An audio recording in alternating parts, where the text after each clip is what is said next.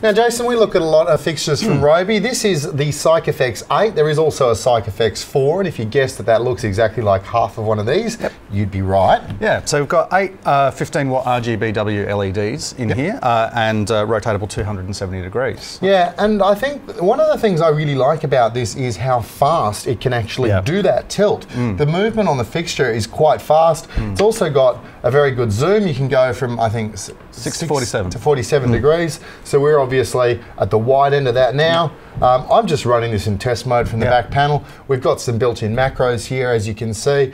You can actually address each source individually. In your full DMX mode, it's 50. Oh, you've got four DMX, which it's 14, 21, 45, or 53 channels, depending on how you want to run it. Yeah, and now within those channels, you've of course got the Robe virtual color wheel, which means you can do things like call up specific color temperatures of white light, as well as a number of different colors.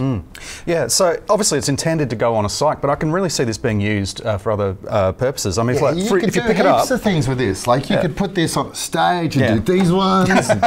How cool would that be? Yeah, I think there's a lot of applications for this light outside. You know, just not boring. You know, cyc lighting. But I mean, you've got rainbow mode. You can strobe it. You know, it's just fun. Yeah, and I mean, if you actually did a whole line of them, you could tie it in with some pixel mapping too. Yeah, absolutely. There you go, CycFX 8 from Robe. Thanks very much for watching the video. If you liked it, give us a thumbs up and check out our other reviews.